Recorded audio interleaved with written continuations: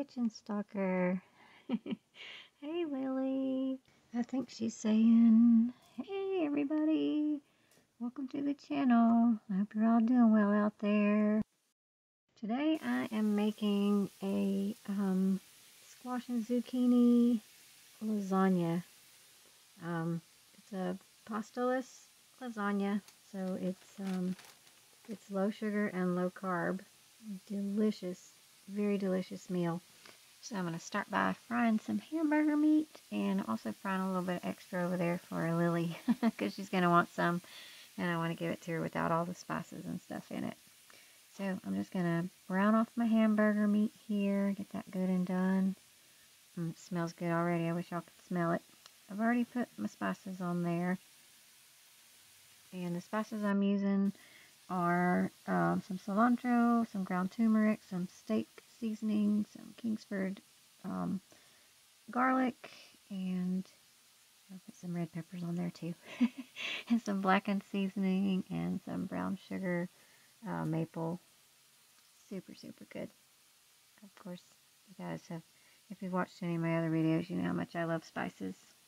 I love to spice everything up a little bit. So I've already gone ahead and put the spices on there. And I've got some squash and some zucchini. I had to cut a couple of bad spots out of this one. I've had them in the refrigerator for a little while. So there's my hamburger. It's just about finished. Lily's hamburger is about finished. So I've gone ahead and sliced up my squash and zucchini. And I like to slice it in really thin little slices, and because those are going to take the place of the lasagna noodles. Now you could cut them a little thicker if you wanted to, or you could even cut them a little thinner.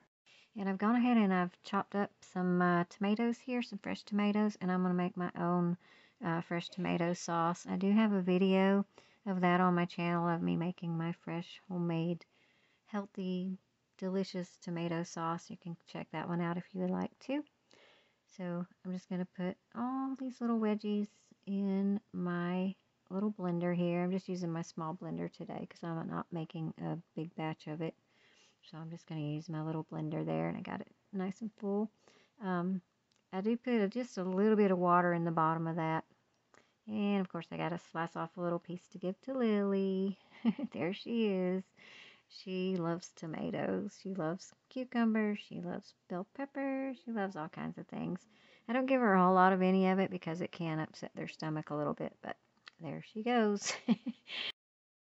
So I'm going to use that Sweet Baby Ray's barbecue sauce, and I'm going to mix it in with my tomatoes. That stirred up really well, and you can put some spices in there if you wanted to. I put a little bit of Italian seasoning in there. So I'm using a meatloaf pan, and I went ahead and I sprayed it with some olive oil, and then I just made a layer of the squash and zucchini, and then I put a layer of hamburger meat, and then another layer of squash and zucchini. And I'm going to be using some provolone cheese and mozzarella cheese, and also some Parmesan cheese. I'm just going to sprinkle some of that on there really good. You could use any kind of cheese that you want to.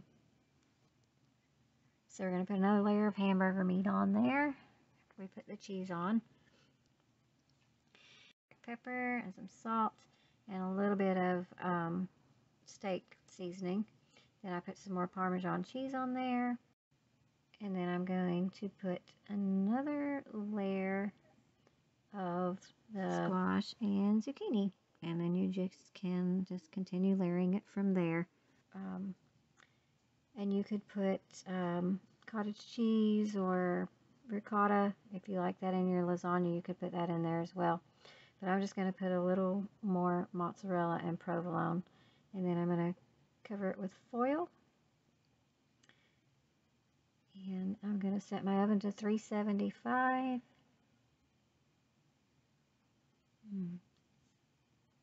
Set my oven to 375. Stick it in the oven there, and I'm going to cook it with the top on it for about 30 minutes just to get that squash good and done.